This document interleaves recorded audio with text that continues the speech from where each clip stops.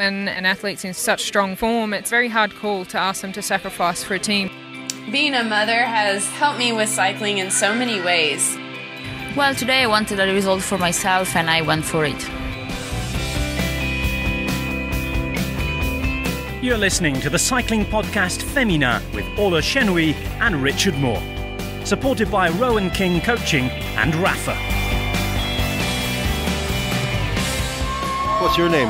Roisin. And how old are you? 8 years old. Did you enjoy that? Yeah. I heard you saying it was the best day ever. Yeah. Yeah? What did you enjoy most? When all the ladies were cycling, it looked really cool. Do you want to do it yourself one day? Yeah, maybe. So quite exciting having the race come through your village like that. Yeah, really exciting. What's your name? Sarah. How old are you, Sarah? 11. And have you had a good day? Yeah. What did you enjoy most? I like seeing just all of them coming up and. Were you this is a very steep hill that we're on, isn't it? Were you surprised how strong they look going past? Yeah, they're going really quick and I could not do that. It's just amazing how they can do that. Are you? Do you cycle yourself? Do you think you'd be inspired to take up cycling? Yeah. Think you might take part in the women's tour one day yourself? I don't know. What's your name? Emily. How old are you, Emily? I'm 9. What was the best bit for you? When they were cycling and was all cheering them. Have you ever seen a cycle race before? No. No, so you'll remember this day for a while. Yeah. It's been better than school. Yeah, definitely. Hello and welcome to episode 2 of the cycling podcast Féminin. I'm Richard Moore and I am again with Orla Chennaoui. I was wondering if you were waiting for me to say that. Yes, hello Richard. You can say it if you want. You've done it perfectly well, thank you. Back at Orla's house, no energy balls today. No, I ate them all. Didn't have time to make any more. That explains it. You've enjoyed some of my very special coffee concoction though. I don't know what you're complaining about. Yeah, this, what was the coffee? It was coffee with butter and coconut oil, which gives you an almighty boost and is nowhere near as vile as it sounds. I'd highly recommend it. You also told me that it was a very good way of losing weight as you handed me a white Magnum. You did say after scraping half of that Magnum off the grass because it fell through the picnic table that you could feel the weight coming off already. It's falling off. You probably don't recognise me. Listen, can't see you. We're here to talk about women's cycling, not what I've been eating. But we have to say a big thank you to everybody for the very kind response to episode 1, which came out last month and seemed to be really well received. So we were pretty pleased about that. This is a monthly podcast. This is episode 2. Episode 3 will be next month. And we've got fairly straightforward. Yeah, it's really simple. We have to thank Rowan King Coaching for sponsoring the cycling podcast Féminin, and also Rafa, who have come on board as overarching sponsors of the cycling podcast, and so they are sponsoring this episode as well. Thank you very much to them for making it possible. So we've got lots to talk about in this episode, lots of interviews as well. In the first part, we're going to speak about the women's tour, which I was at, and we've got some interviews with and about Marianne Vos, who sort of made her comeback there to the big time. And we'll also hear from Wiggle High Five manager Rochelle Gilmore and her teammate Elisa Longo Borghini. Quite an interesting couple of interviews with them from the women's tour. And then in part 3, Orla? Yeah, in part 3, I've been chatting to an absolutely inspirational rider, Scotti Lechuga, an American rider who is one of the very few pro cyclists who manages to juggle professional cycling with motherhood. She has not 1 but 2 children, twins, who she takes on the road with her an awful lot of the time, and her husband, and they sort of travel as a merry band on the road to support her in her cycling career. It was great just to chat to her and find out her story and how she manages to juggle that. And I think there's a lot that maybe some of our listeners can identify with, just trying to fit everything in when you've got screaming kids at your door. But yeah, she was fantastic. Did your phone go off during that? My phone did, it's yes. Such an amateur. I know. Although very professional the way you just carried on regardless. That's me. That's brilliant. Well, listen, I was at the women's tour. I know you watched a lot of it too. Lizzie Armitstead was a winner in the last episode. I think I confidently predicted that she wouldn't win. Or she certainly was playing down her chances. I think she was going into it with a very open mind, unsure where her form was. But she was a very, very good winner. It was a much harder women's tour than previous years. The women themselves had asked for tougher, more selective stages, and we saw on stage 3 in particular to Chesterfield, which went through the Peak District, through Matlock. I was standing on Bank Road in Matlock, very, very steep, straight up climb, horrible climb. In fact, we heard at the start of the episode from some of the school children who were standing on Bank Road watching the riders come through. And I was standing right at the point, in fact, where Ashley Moolman attacked behind the breakaway and took with her Longo Borghini. And Armitstead sort of followed at a distance. She seemed to be very carefully managing her effort and not going too deep, but keeping them within touching distance. And she bridged the gap over the top and then won the stage into Chesterfield and looked strong, not perhaps the strongest on the climbs. I think Moolman, Passio, as she's known now, was the strongest on the climbs, but Armitstead was a very convincing winner. Yeah, and I think that was a key moment, I think, showing us all what her intentions are and what her form is really at this stage before the Olympic Games, because we were all playing a bit of a guessing game, I think, there. We were trying to work out whether Lizzie was deliberately keeping something in the bag or whether she just couldn't quite keep up, and she showed us exactly what she was doing, managing her efforts incredibly well to then go on and win the stage in such style and win the overall race. And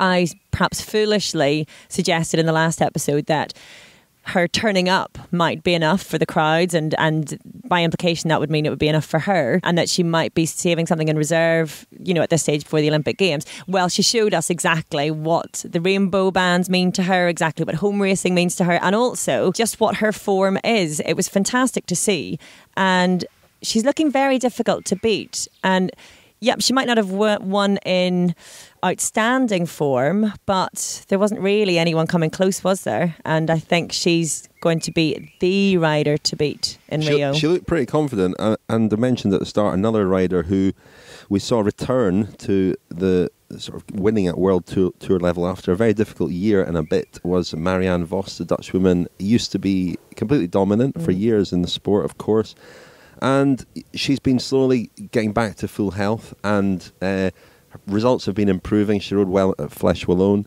in April, but I think the women's tour, which she won a couple of years ago, the first edition, was the first real indication that she's back to close to her previous form.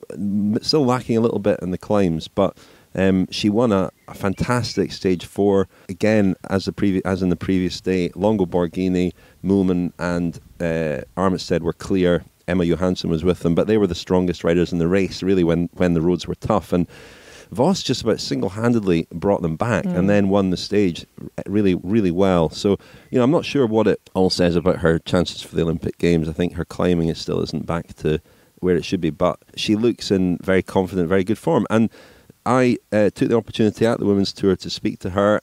Unfortunately, I spoke to her in Chesterfield just after she'd lost the yellow jersey, so probably the worst day to speak to her. But she was okay. I spoke to her. We'll hear from her in a moment. Also spoke to her longtime teammate Roxanne Knetemann, daughter of the late Jerry Knetemann, who was a very good Dutch cyclist way back when. Spoke to Roxanne, who's ridden with Marianne Vos since they were teenagers. In fact, they were rivals as teenagers. They're teammates now. And I spoke to her DS and her parents, who follow her around with the pet cat in a camper van. So they had the pet cat on a lead, and I tried to interview the cat as well. Didn't get a lot of sense out of the cat. Not the worst interview I've ever done. I'm sure there've been many worse. My interview with Emma Pooley was actually less successful, but anyway, we'll get on to that later. Let's hear from the cat, from a few of a cast of people and animals around Marianne Vos. I'm Henk Vos, the father of Marianne Vos. So here you are in your camper van in Ashbourne with the cat. Jackie the cat. Jackie the cat. How old is Jackie? Famous cat is 5 years now. Almost as famous as Marianne. Yeah, almost, yes. Yeah. How many races do you get to go and see? Most all of them. Not all, but most all of it, yeah. You've been here the last couple of years. Marianne has obviously won this race before. You seem to get a lot of attention here in Britain. Yeah, you could say that it's a lot of attention, and people know us and shake hands, and yeah, it's nice. Marianne's obviously in the yellow jersey now. Very difficult the last year to see her not be able to train and race and have questions and doubts about her health. Yeah, that is a difficult time. Were there moments where you wondered, doubted whether she would come back to the top? Yeah, that was possible. That was difficult for us. Yeah. A quick word with the cat? Maybe easy, but it's now too busy to see. He's looking out for Marianne, is he? Yeah. Is it Marianne's cat? Does the cat live with Marianne? It's the family cat. Family cat, man. The cat was also in England with the Olympics. Oh, really? So the cat has been a lucky charm then. Been there for all of Marianne's successes. A lot of attention for her, and that is special. I'm Marianne's mother, and I hope she will back on the top. Everything she can do for it, she does. Is she going to win an Olympic gold medal in Rio, do you think? Maybe. She's hoping so. Every day, of every race when I race with her, she's better. So that's good to see. I think we will hear a lot more of her. You saw the first races she do. She was not that self-confident. So she don't know how her body reacts, and you saw it in the first training camp. It goes 2 days really well, and then 3 days out, and it likes this all the time. You know, we know what she can do, and when her body will work normally, she can do it. But yeah, you also have to believe in it. And I think this is the first race I do in a few weeks with her. That self-confidence, that is back. She knows, okay, I can do this, and she feels really good, and I think that's the most important thing for Rio. I think the whole thing, what's happened, it makes her maybe a better, a total person, I think. And she have the jersey now, and we not give it away that easy. So we go fight for it, and when we know Marianne, it will be a hard battle. Finally, Roxanne, because we're getting rained on here. It's raining. Can she? This is the final question. Can she win an Olympic gold medal in Rio? We have also Anna van der Breggen for that, of course. Yeah, we have to see. It's a really, really hard course, and when you have a head like Marianne, then when you look in her head, I think yes. But on that hard course, look to the other girls. I think yes, but I also give a lot of money on Anna van der Breggen. I'm Koos Moerenhout. I'm sports director of the Rabo Lift team, which means I'm also supporting Marianne. So it must be great to see her get back to winning ways. Yeah, of course. She came a long way, and if you see her development, it's constant. She's far from there yet. We have to be realistic about it, but she's getting better and better, and she can handle more and more training. Can handle more and more racing. So that's a good sign, and that's positive. And she could take the lead yesterday, doing a good job. So that's just plain good. And from now on we continue and see what happens. Has her progress been quicker than perhaps you and she expected? Well, with what she has been gone through, every prediction is difficult. You have to wait and see, and constantly adjust the program or adjust the training, and I think that has been done quite well. And it's already a big difference between Marianne in February, for instance, and Marianne now. Marianne in February is very, very fragile still. It's getting better and better, but of course the top edge, the last thing, that's also very difficult, of course, that last part. But we're aiming for that now. How important though is it for her mentally, psychologically, and for her confidence to be back at the front of the race, up there on the stages, leading the race overall now? Was she in pretty good spirits last night? Well, knowing Marianne, if she doesn't win, she's not happy. So that's she's very critical of herself. But in the end, definitely, she's a champion. But even the champions of champions, they need also confirmation of their condition. Every good step is also a good step for the motivation. You don't want to get carried away, because I know one of the problems she's had has been, feeling good one day and then slipping back again the next. I guess you'll be watching her carefully to make sure that she just keeps a sort of consistency of performance. Yeah, that's it. We are very positive, but we are also realistic and take it day by day, and we'll see what happens. And of course, we try to do our best here. And if she could win the race, that would be great. Women's cycling is stepping up with more numbers, more riders who can win races. So that's only positive. And for her now, it's getting back to the position she wants to be in. And at this point, she's yellow, so we cannot complain. Was it a case, do you think, that she tried to do too much, and will that affect what she does in the next couple of years, that she'll maybe try and just be a bit more conservative? She has to. Yeah. She has to pick the moments, and then she can still have great wins. I'm pretty sure about that. Physically, mentally, she knows how to read the races. Super strong in the head, and of course, also physically, she's super strong. And good on the road, good on the track, good on mountain bike, good on cyclocross. Sometimes her worst enemy is her own mind. Determination to prove it each day and every day. And that brought her, of course, where she is now, with all the results, all the victories, all the wins, all the world titles, Olympic titles. It can also be your downfall. Now you can still see in women's cycling, the one who's going to win Tour of Flanders can also win Flèche Wallonne, can also win basically every race in women's cycling. That's not possible in men's cycling. That's you have really specialization, like part of the team is aiming for that kind of races, part of the team is aiming for that kind of races. And if the women's sport is developing and keeps on developing the way it is now, and that will continue, then at one point it will be like that also.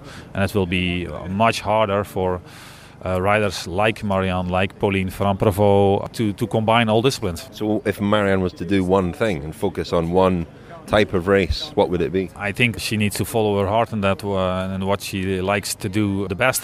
And she loves the most, and that's basically giving a shitty answer because she loves everything. That will not make her life much easier, I guess. But she has to plan carefully, and that's what I have been telling her already for many years. And that's not been the best part of her cycling life. That's the only way to approach it. I'm pretty sure about that. You must be delighted with how the race has gone so far, and to be back in a yellow jersey again.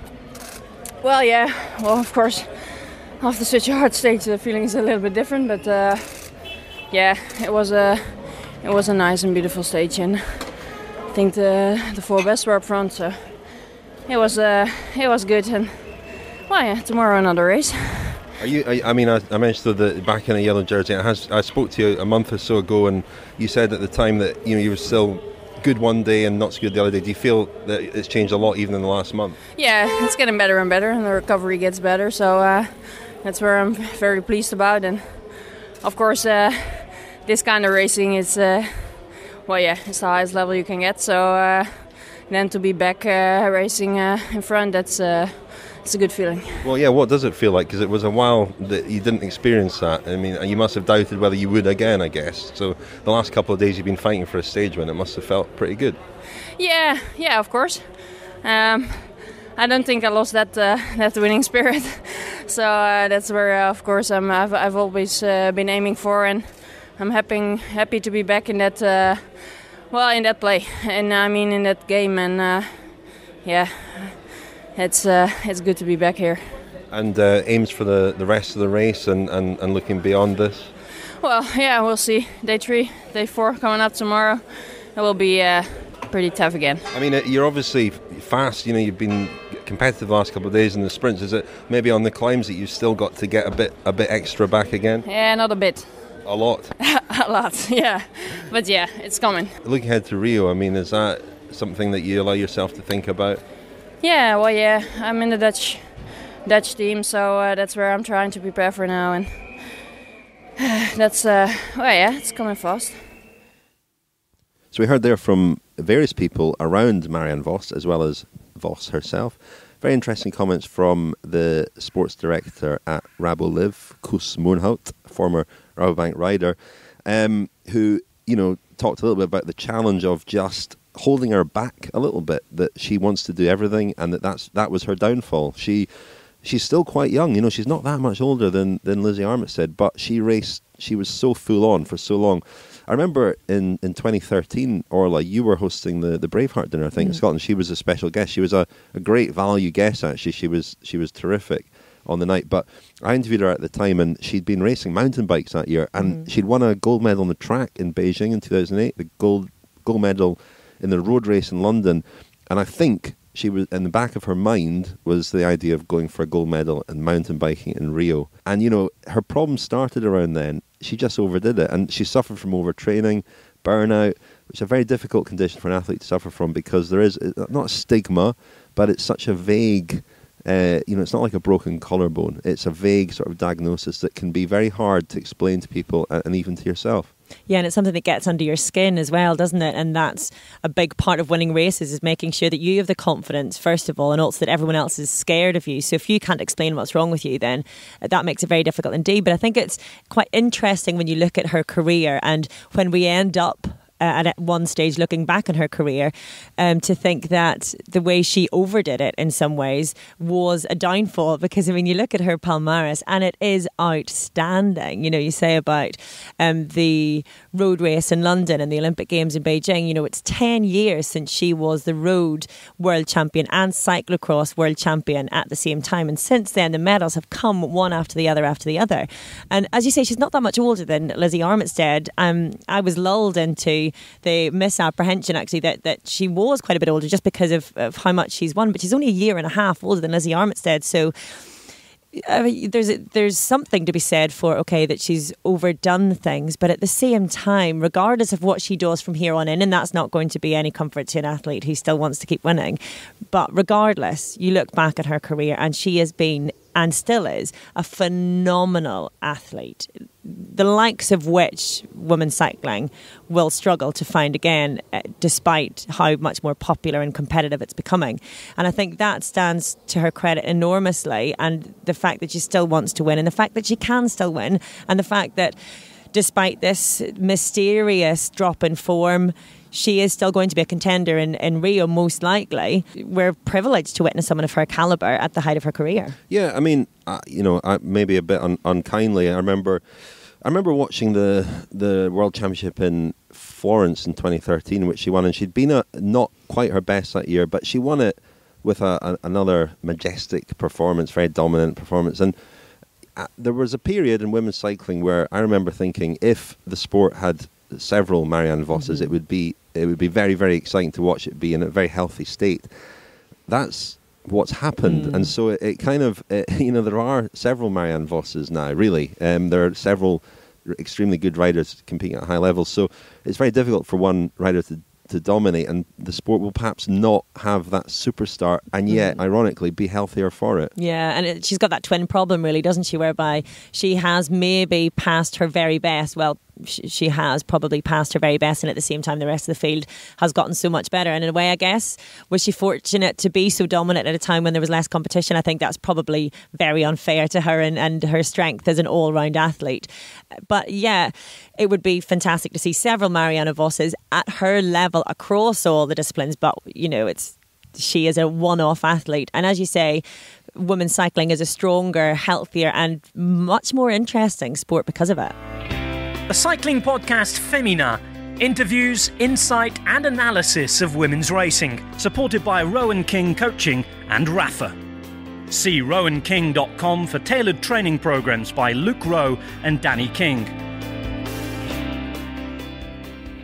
Thank you very much to our sponsors, Rowe and King Cycling Coaching. That, of course, is a training company run by Luke Rowe of Team Sky and Danny King of Wiggle High Five. And thank you also to Rafa, who sponsor the Cycling Podcast and the Cycling Podcast Féminin.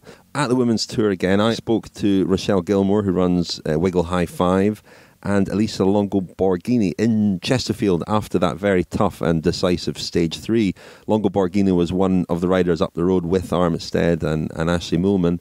And there was an interesting scenario that sort of unfolded around the Wiggle High Five team bus when I went and spoke to Rochelle and Elisa after the stage. Let's hear from Rochelle Gilmore and then from Elisa Longo Borghini. So Rochelle, we're speaking in Chesterfield, a really quite possibly decisive stage today. It was certainly a very hard stage, and you had your Italian Longo Borghini up there, and she was third on the stage. Happy with that? I'm a little bit confused. I have mixed feelings. I'm very happy for Elisa to have tested her legs today, and obviously she's one of the strongest riders in the world, and to be in the break today with Lizzie was definitely good for her confidence and just to gauge a little bit her form going into the Giro d'Italia. But for us, I think for the team, it puts us in a very difficult position that we're away in a breakaway with Lizzie Armitstead, because it'll be very hard now to beat her also with such a strong team with bowls. It may have been a better team tactic to ask Elisa to sit on today and bring it back when we had 3 sprinters in the bunch, to have a sprint and then have everyone still in contention. Because our strength in numbers here is really our strength, and when you only have one rider in a break with Lizzie Armitstead, I think we've put ourselves in a very difficult position. Is that what you were thinking as you were watching the race unfolding, and was there any way to get that message to her? We've got race radios and we've got communication, but we're not sure if she was hearing us clearly. We haven't had a chance to talk to her yet, but the race director also wanted to give her personally an opportunity to decide herself what she wanted to do, and she did work equal turns all the way to the finish. So sometimes when an athlete's in such strong form, it's a very hard call to ask them to sacrifice for a team when you don't know what the team would finish like anyway. So for her personally, that's the decision that she made today, to push it all the way to the finish with Lizzie, and she feels very good about the result. So we'll hear more in the team meeting tonight and talk about whether we think we can actually win the Tour, or if we have to be content with third and go for stages. Sometimes in moments like that, the earpiece can fall out, can't it? You find out later. It can conveniently fall out too. But we don't think we did have clear communication with Elisa today coming into the finish, because Giorgia Bronzini was also trying to reach her, and she's the team captain, and in the race car behind the peloton towards the finish we could hear Giorgia, but we're not sure that Elisa was hearing either the race director or Giorgia as team captain. And it's very difficult, isn't it? A rider, she's not exactly a young, inexperienced rider. She's a world-class rider. For her to be in that position of perhaps sitting on a break, she wouldn't want to do that, would she? Well, she would do it for the team, but she's in very good form, and only she can know what form she's in and be able to feel her legs, and I think that she's really feeling confident about her condition right now. And given that, I think with her experience that she chose to give it everything, and she said that she really wanted to have a go at the finish today, and she did that, and not quite the result that she or I or the team were hoping for, but she's confident about her condition going into tomorrow, so maybe we'll see more of an aggressive Elisa tomorrow. It's interesting you talking there about the tactics, and you're very open when it comes to that, and your videos you've been producing as well, where you really kind of open the door into the workings of the team and the thinking that goes behind it. Is that a deliberate thing that you want to give people that insight to help them understand the sport a little bit better as well? Yeah, I think that the thing is that you engage more with your fans and followers if you show them the inside workings of the team, and you open yourself to a lot of criticism as well, but it's actually the way that the teams run, and we like to share that with everyone. It makes it much more difficult for our team to win bike races, sharing tactics openly on videos and obviously in interviews and things like that, but this team's a little bit more about promoting the sport rather than winning bike races. So there's priorities in the team, and we put this team together to lift the professionalism and the level of our sport, and we believe that sharing everything with our fans and followers and the public will engage them more with what actually goes on in a professional women's cycling team, and that's the good with the bad. Obviously, if we win a race, everybody sees it, but when you have bad days or you make mistakes, it's some people don't want the world to hear you admit that you might have made a mistake, but it's not all roses. It's sometimes thorns, and you can take it really hard, and we share that. So the bigger picture is more important. I spoke to you a couple of years ago in Ghent, just as you launched the team. This team has sort of grown in parallel with this event, hasn't it, really? And when you look around now and you see the crowds and the standard of racing as well, you must be happy with how things are progressing, both for the team and in a wider sense as well. To think that just a few years ago this team didn't exist, and neither did the women's tour in Britain, didn't exist, and both the race and our team have come a very long way in the last few years, and I think that's due to the professionalism, and obviously there's no secret that hard work has to go into everything, and you see Sweet Spot, they're dedicated, they're passionate, and they work hard, and their race shows the results of that, and I think that our team does as well. We went to the top in 3 years. That was our main objective, to do that, and now I think it's a harder challenge to stay there. Third on the stage today, very tough stage. You happy with that? Yeah, I'm happy. I'm here to find the race rhythm, and today I tried to test my legs, and I even tried to honor the race, because last year we asked for a tougher and a longer stage race, and the organizers made it, so we tried to put a good show on. So you felt the responsibility today almost to perform, having requested a tougher stage. It certainly was a tough stage. What did you make of those climbs? So I'm racing for an English team, Wiggle I5.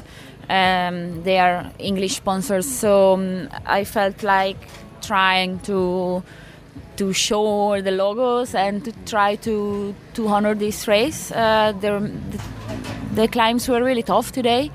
Mulman was attacking and going deep into a really steep climb, and then we took the lead. Now, I was speaking to Rochelle, and she said there was a dilemma for you as a team, whether you work with Lizzie or not work with Lizzie, because you obviously had other options behind. What were your thoughts? Were you thinking that was a possibility, that you would maybe sit on and allow the race to come back together, or once you were in that group, were you determined to help it stay clear? Well, today I wanted a result for myself, and I went for it. It wasn't a dilemma that you had? You weren't thinking of alternative scenarios? No. What now then? I mean, Lizzie's in the yellow jersey. She's obviously in great form. She's been in great form all year. Is she beatable? We have a strong team here, and we will try to. So we heard there from Rochelle Gilmore and Elisa Longo Borghini from Wiggle High Five. And very interesting. I have a difference of opinion there about what the right strategy was on that particular stage. I mean, they had riders behind who were, as Rochelle said, faster finishers. If the race had come back together, they might have had a stage win. Longo Borghini was clearly, as the results in the end showed, one of the three strongest riders in the race. She didn't want to sacrifice her chances for the team. It would have been a gamble. They might have ended up with nothing.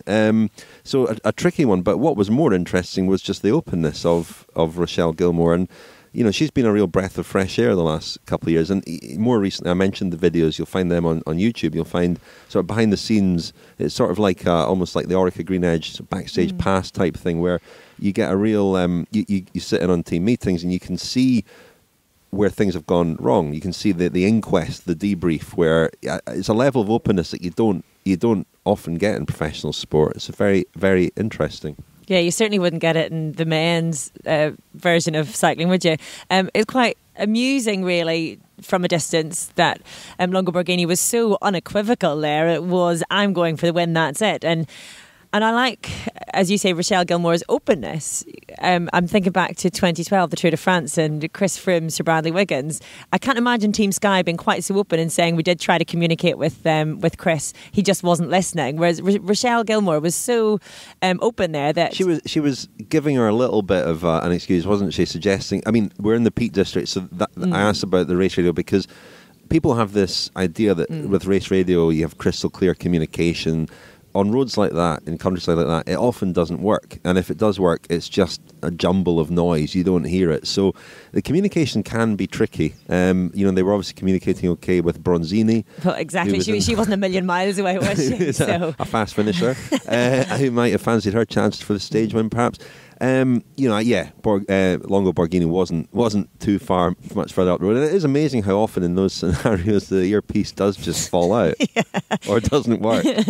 Well, to go back to what you're saying about Gilmore and the team strategy, it's very honourable that, if indeed that is their case, they're not so bothered about winning bike races. And obviously it's easy to say that on a day when you haven't won, to say, well, actually it's just as important that we open our doors and make it as transparent as possible to bring the fans on board. And if indeed that is on a par for them with winning, then it's fantastic. And that's part of what makes women's cycling that much more interesting, I think, sometimes than men's cycling, dare I say it. Well, because there's more to talk about. There's more to get your teeth into because the doors aren't closed. No, but this is what I think women's cycling has to do, and men's cycling as well. Open up the doors. Yeah. I mean, some teams in men's cycling have done it. I think Giant Alpecin have been pretty good over the years in letting people in.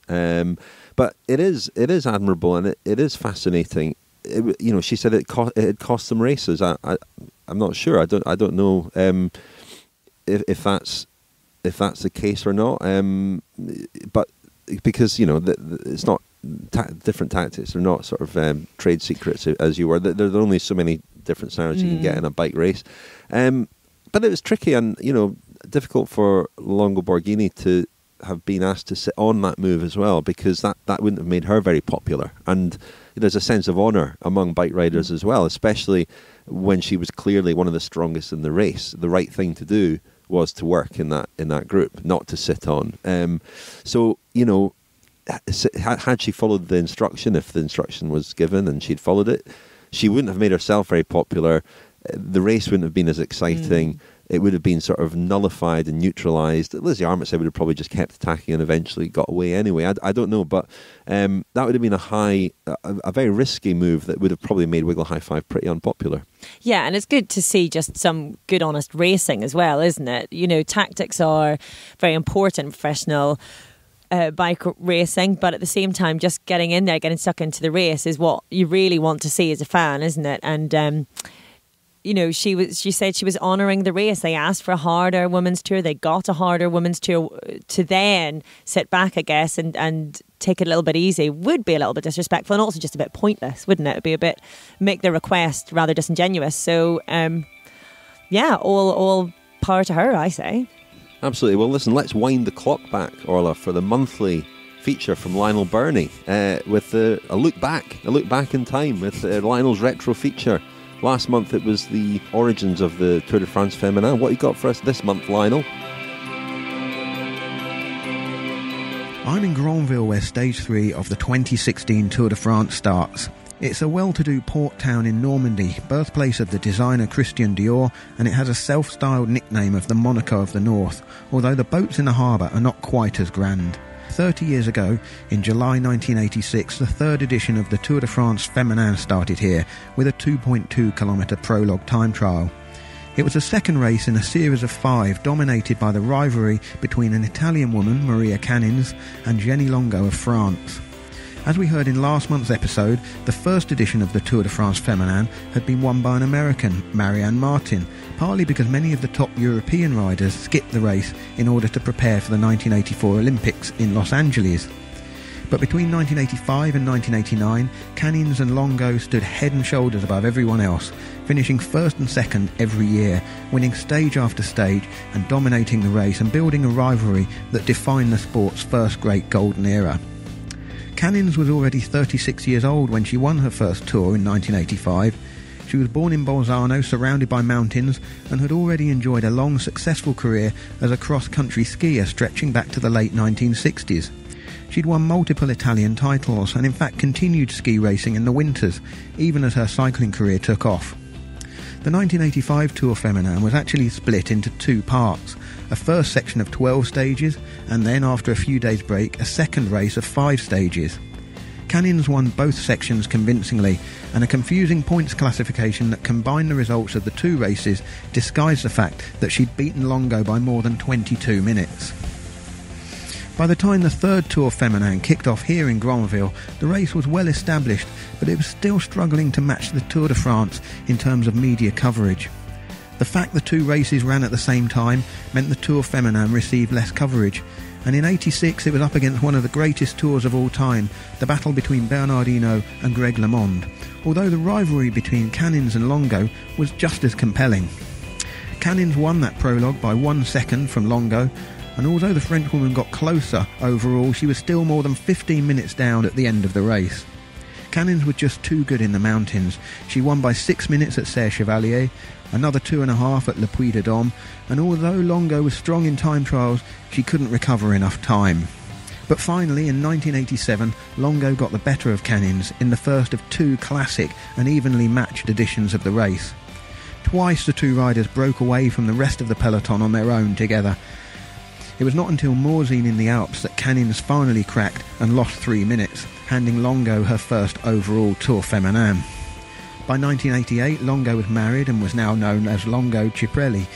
She won 5 stages to Canins 2 that year and clinched the overall by 1 minute and 20 seconds, which was the closest margin between the pair. And in 1989, with age finally catching up with Canins, Longo was able to crush her great rival and won the Tour by 8 minutes 44 seconds, helped considerably by a 3-minute victory in the time trial and clear superiority in the Alps. And that was the end of the Tour Féminin's glory era, with the score Jeannie Longo 3, Maria Canins 2. The race did continue, but it moved from its July slot to September, so it wasn't running alongside the men's race. As a standalone event, it did not enjoy any greater prosperity. It detached from the parent company ASO and continued as the Grande Boucle Féminine until 2009. We'll cover the history of that race in future episodes. Like Canins, who raced well into her 40s, Longo also had a long career. She won her final world individual time trial title in 2001 when she was almost 43, and her final French time trial title at 52. The cycling podcast Féminin. Interviews, insight and analysis of women's racing. Supported by Rowan King Coaching and Rafa. See rowanking.com for tailored training programs by Luke Rowe and Danny King. Another big thank you to our sponsors, Rowan King Cycling Coaching. Look them up if you want personalised training from two of the world's top professionals. As we said last month, it includes a monthly phone call from either Danny King or Luke Rowe. Orla, you did promise last month that you were going to sign up. Did I? You were going to sign up. Have you done so yet? Anyway, on to the next section. Oh yeah, sorry. And also to Rafa. Thank you to Rafa for their sponsorship of the Cycling Podcast. We are very proud to call them partners and look forward to a long and fruitful relationship with Rafa. Thank you to them. Don't look at me like that, Orla. Why are you looking at me like that? Just gone all corporate. It's rather beautiful. I didn't know where I was going there at all. Words just came out. You did it so easily, though. As Lionel would say, words just came out my face. Anyway, we've covered a lot of ground in this second episode of the Cycling Podcast Féminin. We're already looking ahead to next month's episode. We're going to be at the La Course on the final day of the Tour de France, the women's race on the Champs-Élysées. Orla, you and I, we might do some live reportage there, perhaps. Indeed, yeah. If the mood takes us. I remember 2 years ago, it was absolutely chucking with rain, the first one. I didn't make it last year, unfortunately, because we had the long drive from the Alps and we didn't get there in time. But 2 years ago, I was there and there were crashes galore. The rain was torrential. So hoping my face stopped working there. Hoping for better conditions this year, and we'll speak to some of the riders and so on. Be interested to see who rides it as well, with Rio so close, coming up so close after that. So anyway, we'll be there. We'll have news from the Giro Rosa as well, which we're going to be overtaken by with this one. It's early July. And we've also got an interview with Becky James in the next episode, which is really interesting, the sprinter who's had a terrible time with illness, injury, health scares, and is back and looking forward to Rio. And she's a really interesting athlete, Becky James. So that's a good interview. And we'll have probably lots more besides. But in the final part, you've got an interview for us, Orla. Yeah, speaking of interesting athletes, seamlessly done there. That's what we're trying to do. When we started this, obviously not very long ago, we were chatting, me and you, Richard, about what it was about women's cycling that made it slightly different, I guess, from men's cycling, and what it was about the sport that attracted women and the different juggling acts, I guess, that women have to do as opposed to men. And I came across this fantastic rider, Scotti Lechuga, who was a domestique for United Healthcare last year and has signed for Hagens Berman Supermint this year, an American outfit. And Scotti is 33 years old and a mother of 5-year-old twin boys. And she was talking me through life for her as a mother and a professional athlete, and her story actually before even coming to this level is really interesting because she started professional cycling after becoming a mum. So she was going through a divorce and just got on some old bike that she had, decided she absolutely loved it. It gave her a new lease of life. Like many of us who get on bikes as adults, I think you just get that sense of freedom that you had as a kid, and I think she felt a bit of that. Then fell pregnant and with twins, and then decided after that she still wanted to try to become a professional cyclist. So I was asking her how on earth she manages to juggle all of this. Her little boys got in the act a few times trying to interrupt mummy as she was chatting to me. But let's hear what she had to say about what life is like on the road as a professional cycling mum. This year, I'm racing for the Hagens-Berman Super Mint women's UCI team, and feel like that's been a really good choice and a really good fit for me this year personally, because they've allowed me to prioritize my family and have allowed for a relaxed environment in terms of bringing my kids to the races and allowing me to spend time with them in the evenings in between stages, and that's been a big part of my success this year. So, Scotti, thank you for taking the time out of your what seems like crazily busy schedule to chat to us. You've been out training this morning, I believe. How was that? Oh my gosh, it's 110 degrees today in Los Angeles, and so I tried to go out early, but it is just brutal. So hot right now, and I'm leaving Wednesday to fly to Italy, and I think it won't be quite so hot there. No, I don't think you're going to get too much sympathy from European listeners. We've had a miserable summer. You'll get to see that in Italy. Hopefully it will get better for you. But yeah, you're going to the Giro Rosa. What are you expecting from that then? You know, for me, I am kind of looking at it as 10 individual stages for opportunities. I don't know that I'll necessarily be a GC rider or that our team will even have a GC rider.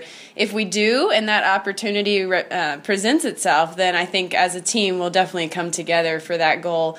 But there are 3 teammates in Italy who I haven't even met yet, so I'm looking forward to getting to know them. And then there's 2 Americans and 1 Japanese rider that's coming. So I do know those girls, and I think all of us will kind of approach it at a day-by-day kind of standpoint, look at the stage, see what we can do as a team, and go from there. What kind of racing are you expecting, and what are your personal individual goals? I'm expecting it to be pretty competitive, just since it's still Olympic selection for a lot of riders. And I'm not personally under that pressure, so I'm kind of excited just to go and try my hand at like I said, kind of treating it like 10 one-day races and kind of hitting the reset button after one day if it didn't go well, and just wiping that off the table and starting over if necessary. I've only done it one time, and that was 2 years ago, and I loved it. I loved the people, I loved the culture, I love how they support women's cycling there. And so really, I guess personal goals, I'd love to be a consistent, finisher each day. I don't really have a true sprint, and I'm not really a true climber, but I'm kind of an all-around rider. So I'll be looking just to be consistent from day to day. Scotti, as I talked to you, I heard a little screech in the background. I presume that's one of your twins. You've got quite a juggling act going on in your life. Tell me about that. Yeah, the boys are about to turn 5 in July, and I'm so excited because I'll be home for their birthday just in time. But they're very busy and very active. And, being a mother has helped me with cycling in so many ways. I think cycling is challenging in and of itself, hands down. And then adding the aspect of motherhood on top of that presents an extra challenge. Oh, hang on just a second. Yeah, buddy. Motherhood, going back to that, motherhood has taught me so much that I've been able to apply to my cycling. It's taught me focus. It's taught me more discipline. It's taught me time management, and also just what it means to have the support of a family behind you. And I don't expect other women to understand what it's like to have kids, but I also don't expect them to know how awesome it is at the end of a day to come home and to have the love of your child waiting for you, no matter how well or how poorly you've done. And that's what is really special to me, is these guys are my biggest cheerleaders. They're always supportive. They're always excited for me. And, one day I'll return the favor when they choose to do what they love.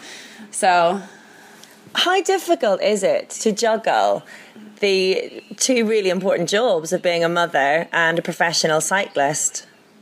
It is difficult. You know, right now they're approaching school age, and I'm thinking, well, how are we going to do that? Because I travel so much.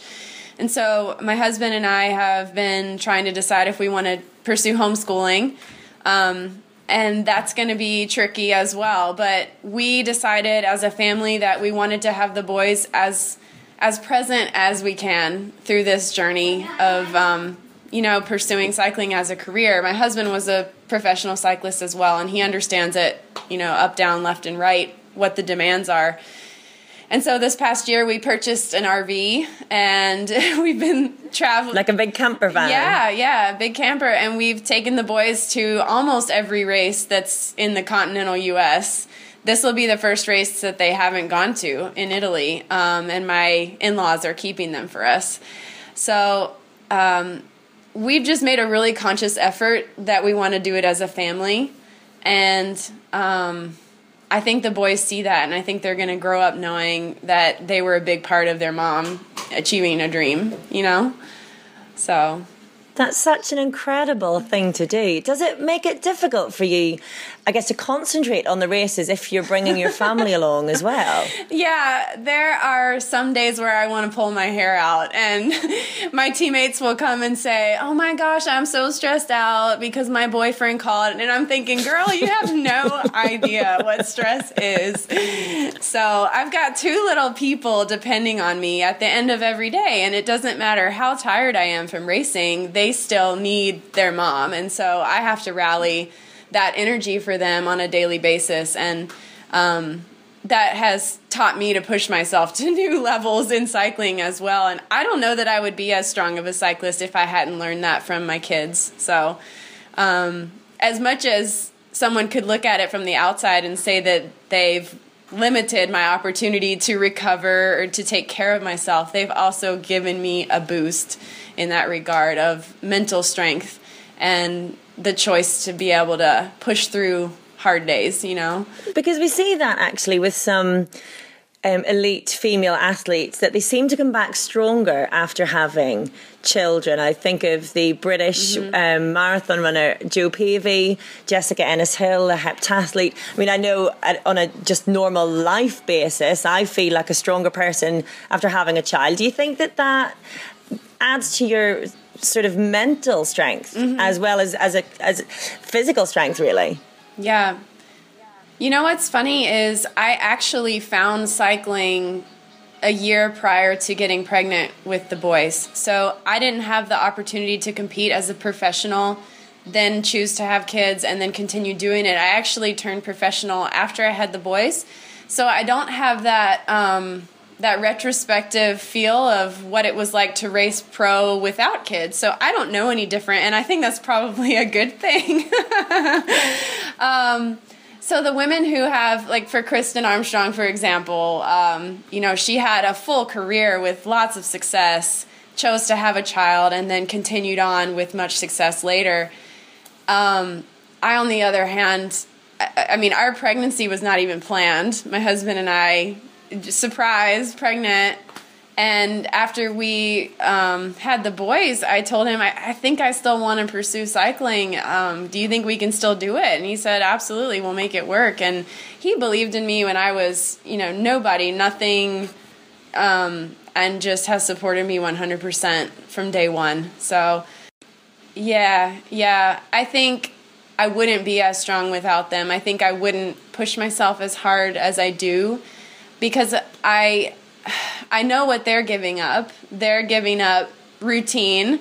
They're giving up being at home in one place. I mean, there are perks to getting to travel all over the country, but they're children, so they love normalcy and they like routines, and we take that away from them to bring them to bike races and to expose them to all these new places and people and environments. And so it makes me fight hard knowing that they're giving up something as well. And I push a little harder just because of the support that they're giving me. So what is that like for you then as a family, that life on the road? Talk us through the experience, the logistics even of travelling to these races in your RV with your husband and your kids.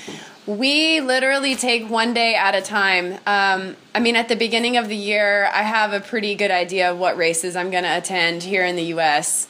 So we do know where we're going to be in terms of what weeks the races are, but we just fly by the seat of our pants in between. We've done the opposite of the RV, which is take the kids to hotels at races, and that was even harder because you're packing and unpacking suitcases.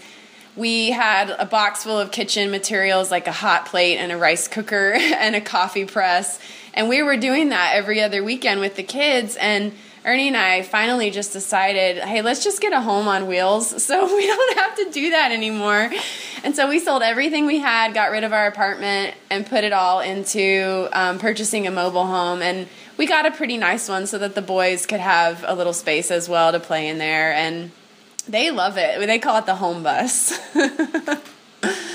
So logistically, we have just really loved the decision we made. We kind of went out on a limb. I don't think many young couples with kids choose to do that. And, we're living in 250 square feet, all four of us. But it's been a real pleasure this year, and I hope that the kids can remember it when they're a little bit older. They're only going to be 5 this year, but I hope they have those memories and just always look back on that fondly. I was wondering what it is about cycling as a sport that attracted you and made you decide to dedicate your life to it in a way that maybe even other sports people, other cyclists haven't really had to do. Okay, so I grew up as a runner and was just plagued with injuries. As I was coming into my late teen years, I was planning on running in college competitively, and that did not go as according to plan. I actually had a back surgery and then had shin splints, and it just wasn't going well. So I stepped away from sports altogether, picked up the guitar and painting, and did very liberal artsy things for a few years, and then really missed the competitive aspect of sports. But I knew I couldn't run. I was just, my legs couldn't handle it anymore. So I tried triathlon, but that still requires you to run, so that wasn't working either. And finally just decided to cycle. And I found my husband at a bike shop, and he had raced professionally for years and was training for the Ironman at the time being. And I kind of sought him out as the only pro that was in our area at the time and said, I really want to try to be a professional cyclist. And he's like, do you even have a bicycle? And I was like, no. So he actually let me borrow a bike that he had left over, a team bike from one of his pro teams, and we ride the same size anyway. And he set me up and said, okay, I'll coach you if you can hold my wheel for a 40-mile ride. And so he took me out, taught me the basics of drafting, and I just loved it and ate it up from day one. Was completely hooked and started doing these crazy long Ironman rides with him. He was doing centuries and stuff like that. And so that summer, I just really got immersed in doing these long rides and decided, hey, I think I want to try racing. And the following year, we got pregnant. And so I took a year and a half off. And then in 2012, I started back in with doing some criteriums here in the U.S., because I didn't have very much fitness after having the boys, and just started rebuilding my fitness, and then had some good results and got picked up by the U.S. national team to go to Europe for a few races, and then picked up by a pro team the following year. So it was really cool what Ernie taught me early on, and that was the drafting and the strategy aspect of road racing. I think a lot of women learn it the reverse way, which is they get really strong on the bike first and then maybe struggle with positioning in a peloton or learning the strategies in and out of racing. But he actually taught me the reverse, because I had zero fitness at the time and was not able to do these long base training type of rides because the boys were still so young when I came back. And so I was really grateful that I kind of learned it backwards in a sense. And now that my fitness is coming along, you know, a few years later, I feel like I'm finally reaching the point where I can compete at the level that I'd like to be at. I just wanted to ask one last thing, Scotti. Are there any other mothers in the professional peloton that you know of? How unusual or common is your story? Maybe 2 or 3 girls that have one child. I don't know anyone that has twins or multiple children, here in the US at least. The cycling podcast Féminin interviews, insight and analysis of women's racing, supported by Rowan King Coaching and Rapha. Rapha, celebrating the sport and producing the finest cycling clothing since 2004. Go to rapha.cc for more information. Well, what a fascinating story that is, Orla. Yeah, it is. And one of the things that really interested me was I didn't know how many mothers there are in the pro peloton. And Scotti said there really are only a few of them. And if you compare that to the men's, obviously, loads of the guys are fathers as well. And that's a much easier juggling act. And it's one thing that has interested me. Why should it be different for women? They're professional cyclists. There's less money in it, obviously. But I guess that's just the way we're formatted in some degree. I don't know what our listeners think. I'd be really interested to hear their feedback. Formatted. You can be reformatted. I'm not saying you're stuck for life. Well, I think the professionalism or otherwise of the sport is a factor too, isn't it? I mean, in our last episode, we had an interview with Bob Varney, who runs the Drop Cycling Team, which is unashamedly, proudly an amateur team. And he said, you know, there's a lot of hypocrisy in women's cycling because there's a lot of teams that call themselves professional teams, which aren't professional teams. There are very few women that earn a good living riding their bikes. And so there are women competing at a very high level who have to juggle jobs and other responsibilities too. So it's different. So it's a bit of a broader base. And this is when we were talking about, you know, the cycling podcast Féminin. We were saying that, you know, for a lot of people, it's probably easier to relate to some of the world's best female riders than a lot of the best male riders, because the top male riders are all full-time professionals and you know, they live a life that's devoted entirely and exclusively to cycling, and they can make an awful lot of money, and that has a big effect on you know, whether or not you can, or how easily you can relate to people. Yeah, absolutely. And what I find interesting about Scotti as well is that they say behind every great man is a great woman, and I think the reverse is true in this situation as well, whereby her husband sounds like a fantastic support to her. He is her coach as well.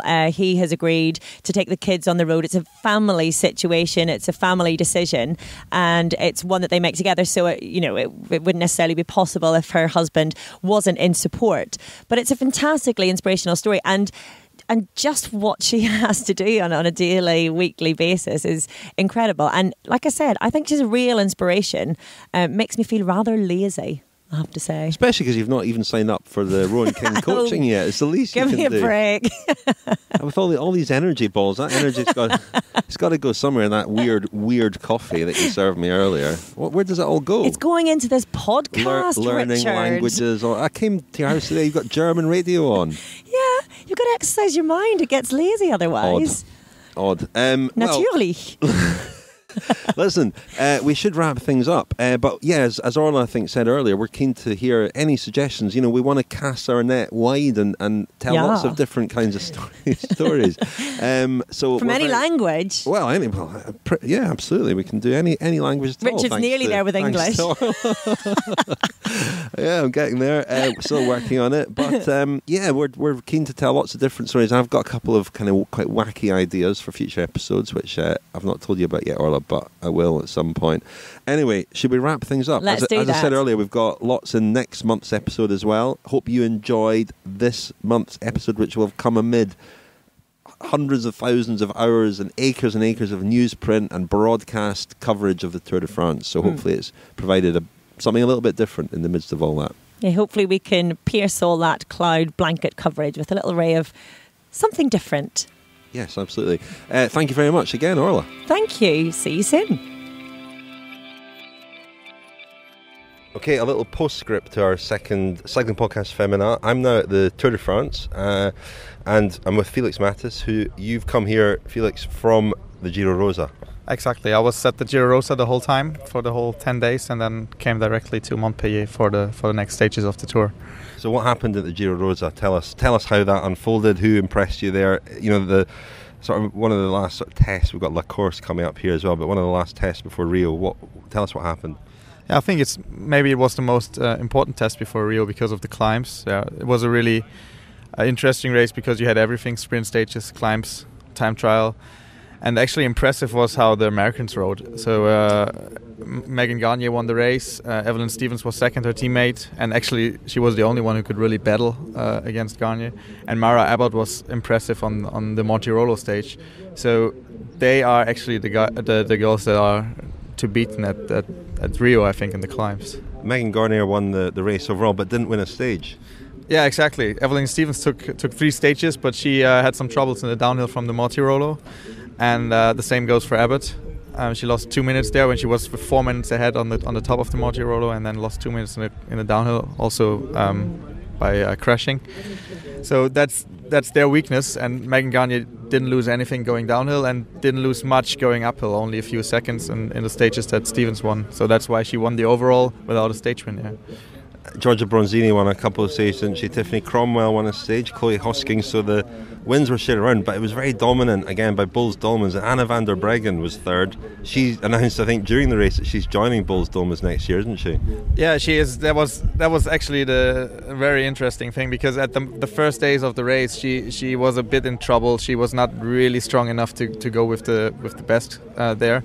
And then she was moving up actually after they announced that she will go to Boels, as if there was a blockage in her head or something like that, and as if that was out, and then she was climbing better suddenly, and still went to third place.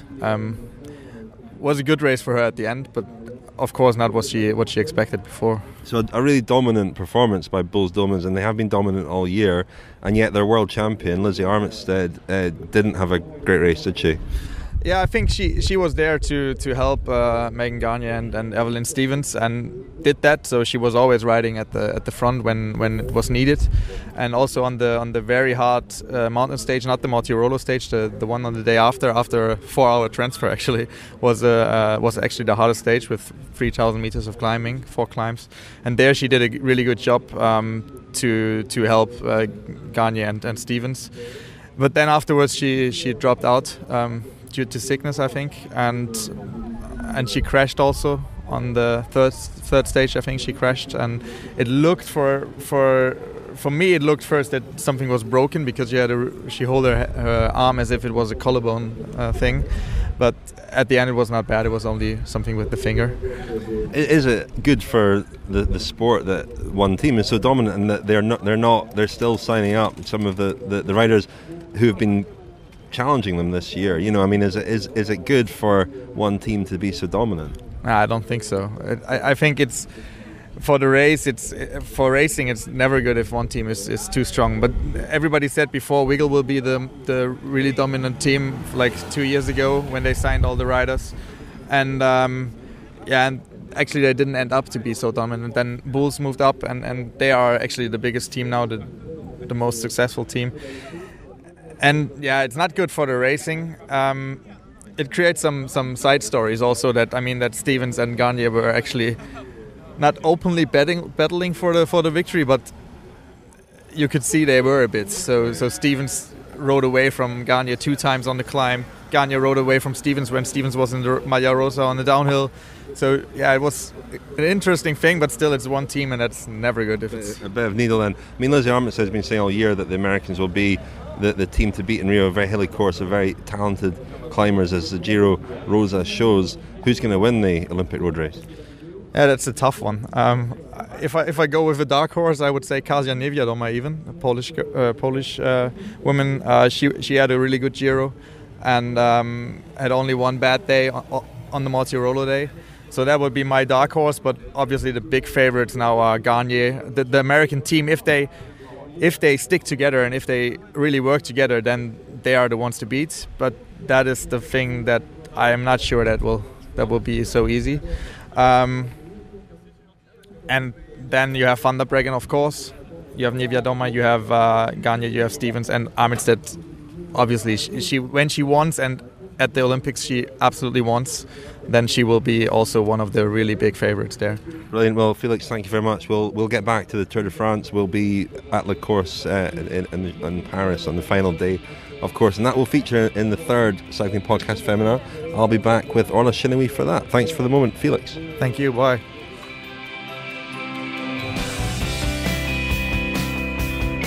Thank you very much to Jonathan Rowe, who produced this episode once again.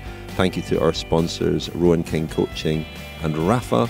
Thank you to Lionel Birnie, to Daniel Freeb, to Paul Shafto, Steve Fry, and everybody else who's been involved in the cycling podcast Féminin.